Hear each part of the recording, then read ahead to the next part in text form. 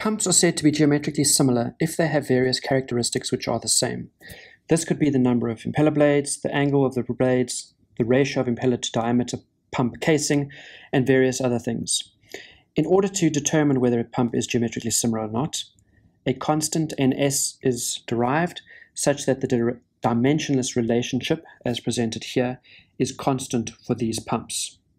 If we think of this in terms of a specific pump, and we change either a flow rate by changing the pump speed, we change the impeller blade size, or some other functions, we then led to a set of infinity laws. For a specific pump, we'll end up with 3 of these laws. So these relate the Q for pump 1 divided by Q of pump 2 as it's equal to the N, or the speed of pump 1 divided by the speed of pump 2 multiplied by the diameter of pump 1 over pump 2. In a similar way, we can get the head relationship between pump 1 and pump 2, as well as the power relationship between pump 1 or 2. This is for a specific pump if we change something about that specific pump. In the same way, if we use that previous equation, so that was the NS equation, we can find a similar set of equations for a family of geometrically similar pumps. So this is if the NS value is the same from one pump to another, we will again have a second set of equations as here. As I said, this is for a specific pump or a family of pumps, and this is going to relate Q, H, and P. The specific pump is fairly easy. It's just N on N, D on D. The second one is squared, and the third one is cubed. Please note, when it's a family of pumps, the power values are not the same. In order to use these relationships, we are still going to need a pump curve from the manufacturer. From this pump curve, we are going to have the pump curve that we are interested in. So I'm just using this one as an example. It's a 6-inch impeller on this pump. We are then going to want to have our pump curve onto our system curve rather on top of this, and we will find our operating point. If we have to change this pump to, let's just say, a 6.5-inch pump, and for now we did not have this second curve, so we don't have the second curve, let's just assume. So we want to change this 6-inch pump to a 6.5-inch pump. We can now use the infinity laws. So in order to do that, we are going to take the original 6-inch curve and decide on several points along this curve. From these points, we can read off a Q value and we can read off an H value.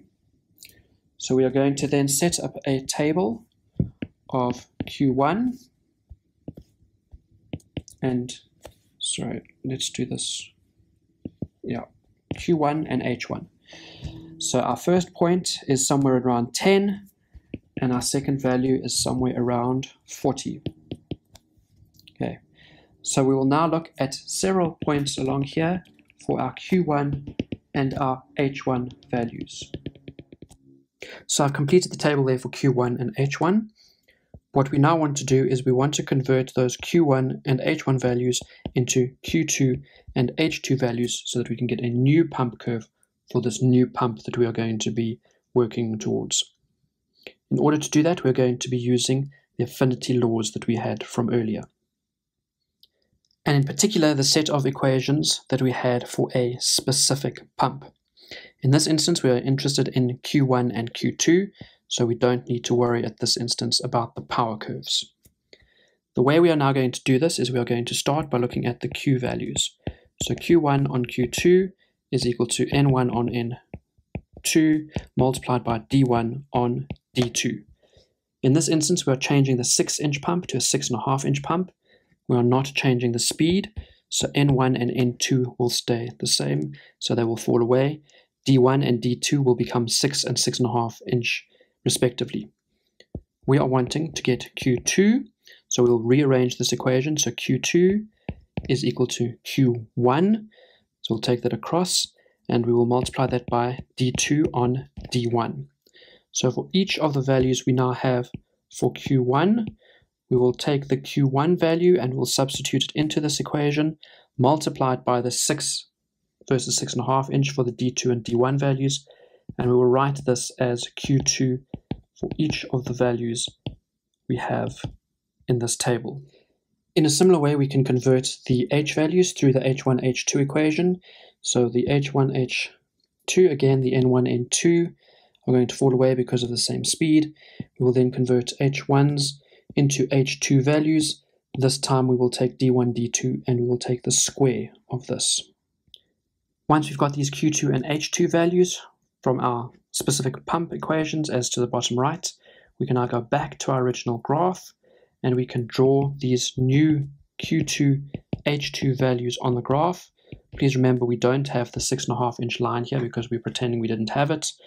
You can then join the points, and then from that we can see where the new point is, our new operating point is, where this new pump curve intersects with the system curve.